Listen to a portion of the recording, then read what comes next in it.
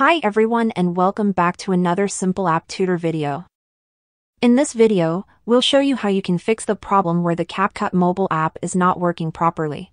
So if you have some bugs while using the app, don't have some features or the app is crashing, then I'm going to show you two different solutions on how you can fix that problem. This works on both iOS and Android devices, so let's start.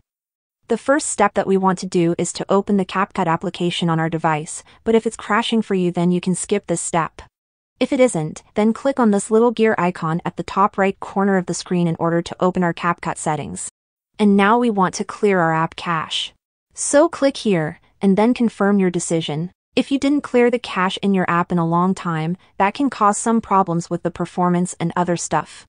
So make sure to clear the cache in your app and then we can continue. You can exit CapCut and then open the settings on your device, and then go to the General section. In here, you want to tap on the iPhone storage and that will open a list of all the apps we have installed on our iPhone. You want to find CapCut in here and open it. And when you do, offload the app by clicking on this button. And after the app offloads you'll see this reinstall button, so click on it. This will clear all the unnecessary files that CapCut has and it will reinstall a fresh new version of the app. The app will force update to the latest version, and after it reinstalls you shouldn't have any more problems.